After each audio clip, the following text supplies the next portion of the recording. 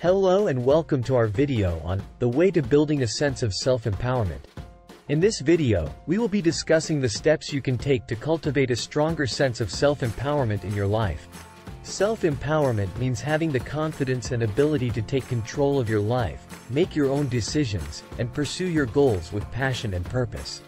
Let's get started. Step 1. Define your values. The first step towards building self-empowerment is to define your values. What do you stand for? What beliefs do you hold dear? What do you want to achieve in your life? By defining your values, you can align your actions and decisions with your core beliefs and create a sense of purpose in your life.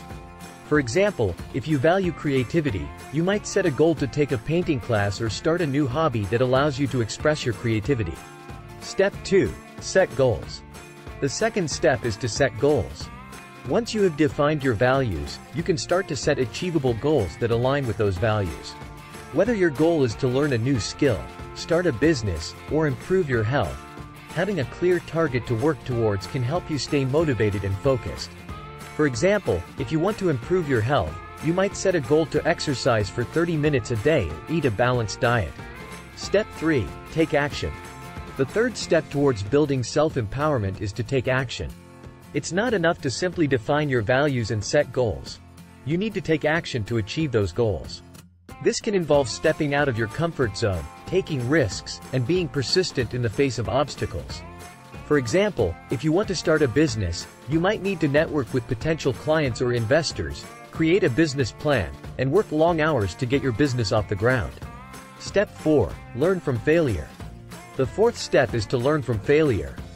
Failure is an inevitable part of life, and it's important to recognize that setbacks and mistakes are opportunities to learn and grow. By reframing failure as a learning experience, you can cultivate resilience and become more self-aware. For example, if you start a new job and make a mistake, you might take the opportunity to reflect on what went wrong and how you can improve in the future. Step 5. Celebrate success. The fifth and final step is to celebrate success. It's important to acknowledge and celebrate your achievements, no matter how small they may seem. Celebrating success can help you stay motivated and build self-confidence.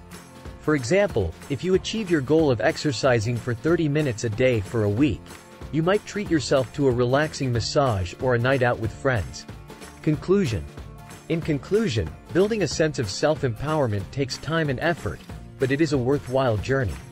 By defining your values, setting goals, taking action, learning from failure, and celebrating success, you can cultivate a strong sense of self and achieve your full potential. We hope this video has been helpful, and we wish you all the best on your journey towards self-empowerment. Thank you for watching.